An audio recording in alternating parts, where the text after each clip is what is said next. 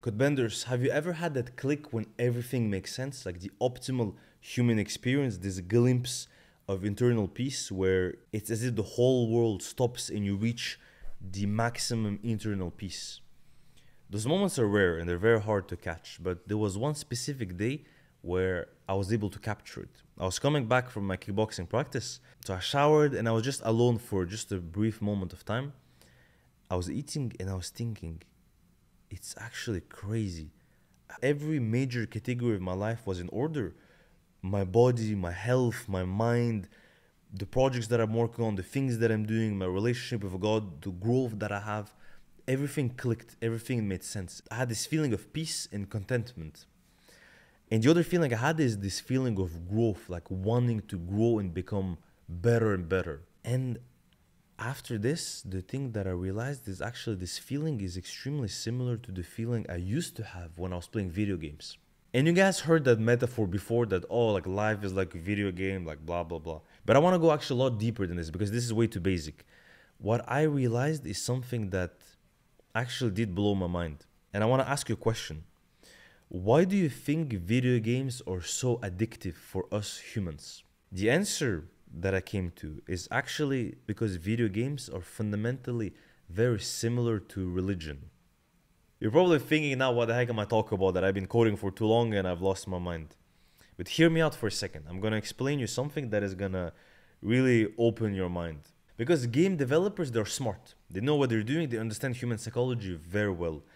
And if you think about it, throughout humanity's history, what has been a driving force that has motivated humans to change their life, to shape societies and civilizations? It has been religion. Religion has been this driving force that is constant for millions of years throughout humanity's history. Every civilization, every generation always had the religion that played a major role. So game developers, obviously they realize this. It's intrinsically part of human motivation, and that's why it's incorporated in games. But I'm going to ask you another question now. What do you think was the very first game invented? Do you know? The first game is the original game, is the game we're all playing, is the game of evil versus good, of paradise versus hell. It's the game that we all started with the beginning of humanity. And let me actually draw a very clear picture, because right now everything I'm saying probably sounds kind of crazy.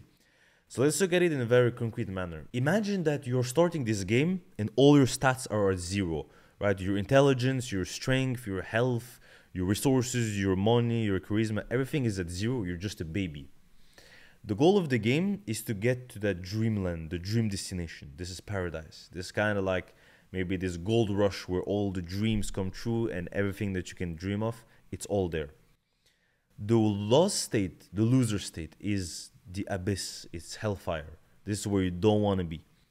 So the game automatically sets the setting, right? There is the win state and there is the lose state. And you start at zero. You start neutral.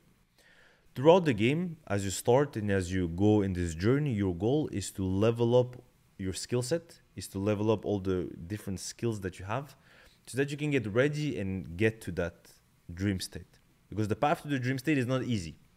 It's a path that is filled with obstacles that you'll have to overcome. And some obstacles, they're just the natural obstacles that the level has in the game. But other obstacles have enemies that come to attack you. And that's the equivalent of Satan. They lay traps for you.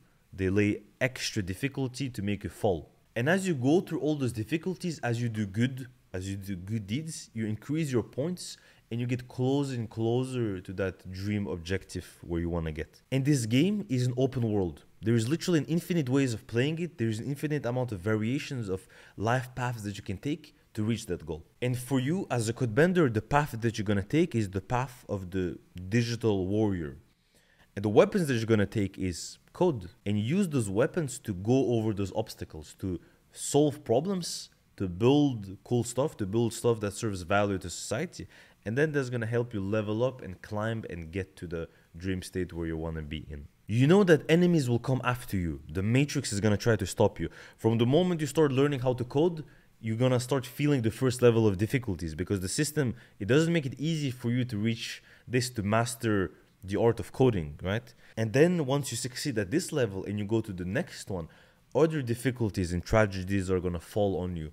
Tech layoffs, the AI revolution taking over, the economy, and you will have to go through all of them to level up and become a true codebender. Once you realize that this is all the same psychology, all of it, religion, video games, human motivation, all of it is connected.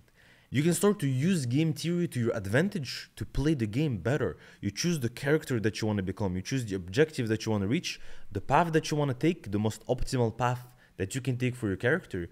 You pick up the weapons that you want to pick up in this journey, in this world where you're in. And then you go for it relentlessly. In a video game, even if you lose 20 times, you're not gonna just quit. You're gonna keep on pushing, keep on going until you win. That's how it works. There are infinite ways to customize your character, to win the levels, to go through side missions, to explore paths that have been never explored before in the game. This is the most important game that you will ever play. This is the grand game that we're all in. And to win this game, you need to start moving. This video right here is gonna help you with that, young codebender. I highly recommend you check it out.